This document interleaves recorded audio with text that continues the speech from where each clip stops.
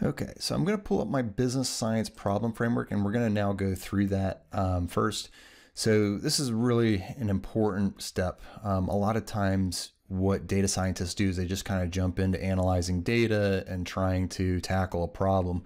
But what's really important is, especially if you're working in large organizations where they have to be very careful on how they deploy the resources, you want to make sure that you're taking on the right projects. And this is going to help you with that. So the business science problem framework has 7 different stages. What we're going to focus on first is this first stage called view the business as a machine. And there's 3 different steps in here: isolate the business unit, define objectives, define the machine in terms of people and processes, and then collect the outcomes in terms of feedback. And those feedback are going to identify problems. So that's what we're first going to try and step through. In terms of viewing the business as a machine and really isolating those business units, it's important to talk about this problem that the marketing department is having. So we ask ourselves, which department is responsible for the sales revenue? It's the marketing department. So what they're responsible for is the sales emails. So we then start to talk about, in step 2, defining those objectives. What they're trying to do is they want people to convert to purchases, and they need to target those subscribers that are likely to purchase, and they'd also likely want to nurture certain subscribers, especially if they're early on in their journey with this company, to be able to take actions that are known to kind of get them closer. So then what we would do is, once we have those objectives defined, then define the system that is going to generate and map out the current system. So this isn't the improved system yet, but this is the system that marketing is currently walking through. And this is really key when you're talking with these businesses.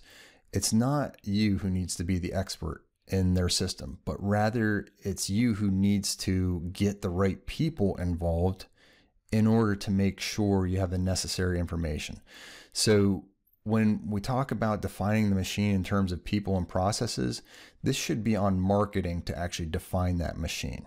And it's your responsibility to help kind of guide them through this process, but make sure that they're filling in the necessary details so you can do your job. Again, your job is to analyze the information and develop an analytical solution, but their job is to help you define what that system looks like and who's involved and what the current system is. So you talk with the marketing department, and what they do is they tell you that marketing sends out email blasts to everyone. So this is kind of a dead giveaway that, hey, you're probably sending out, if you're treating everyone the same, that's probably not a good idea. But a lot of marketing departments, they don't have time and they don't have the resources to necessarily dive in and segment their lists. So what their goal is to generate sales, and how this works is in this funneling process. They send an email blast to everyone, and these email blasts sometimes contain sales emails, sometimes contain, nurturing emails. But, what ends up happening is it can tick some members off, especially if those members aren't warmed up to the product offering, or if they're not a good fit for the email list. So you'll get a lot of unsubscribers if you just send out these email blasts to everyone.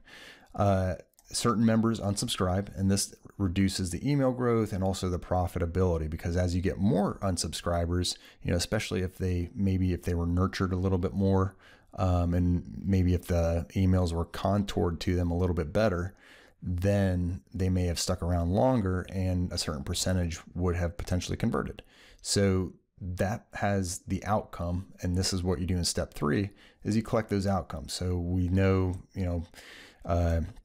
management has seen that revenue has slowed, and they want to know what they can do about that in order to think a little more intelligently about how they're tackling this kind of process that has over time been great, but then has had some issues in more recent times with revenue slowing. So that's the end goal here, is that we want to make sure that revenue increases and email growth increases, and the outcomes and the feedback that we're identifying is that, it's the business is going the other direction and it's not as performant as it was in the past. Okay, so we've just kind of talked about at a high level, isolating the business units. We know that that's marketing, defining the objectives, understanding, what the goal is of this process, then understanding that process a little bit more by defining the machine in terms of the people and the processes involved, getting the right team involved, and then collecting those outcomes and seeing, what the results have been in terms of feedback, positive or negative. And we can see here that revenue has slowed and email growth has also slowed.